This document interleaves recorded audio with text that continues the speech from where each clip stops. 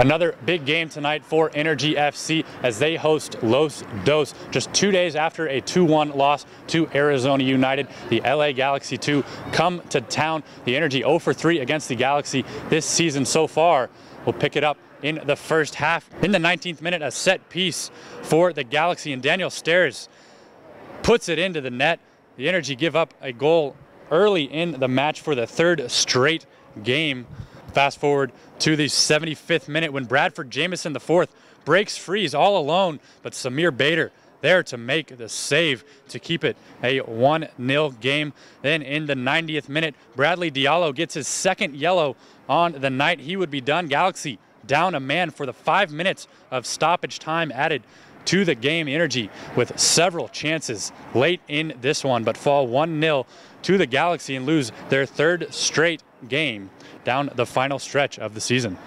Not the result we wanted, and I think we started too slow again. It took us a long time to get into the game, and I felt that LA were in control. What I was missing was that fire in the eyes from my guys from the beginning. I saw that the last 15 minutes, but I didn't see it from the beginning. Yeah, it's a big disappointment. It's been a disappointing 3 days, that's for sure. Thought we defended well as a team for most of the game. You know, they had possession, but they're a good team. You know, they're good at keeping the ball.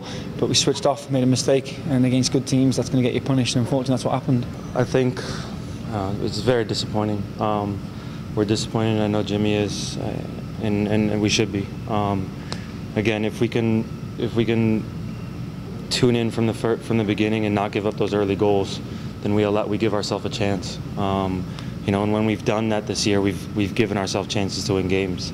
In other news tonight, former Energy FC loanee John Kempen making his first MLS start in Kansas City for Sporting KC. He becomes the youngest goalkeeper to start a game in Sporting KC history. I'm happy for him, and you know, the guys that are here should use that as a motivation.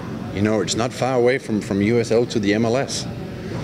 We're affiliated with Kansas City. If guys are stepping up and performing on a consistent basis, yeah, they will get called up.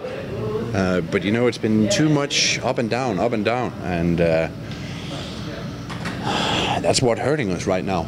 You know, I personally think we have a very high level, but the bottom level is too low as well.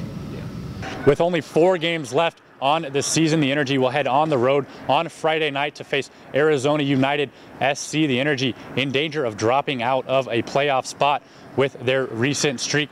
Then on Sunday, it's the final home game of the season as the Charleston Battery come to town. That's a 7 o'clock kick. Tickets still available for that one by calling 235-KICK or visiting energyfc.com. Reporting from Purple Stadium in Oklahoma City, Carter Baum, Energy FC TV.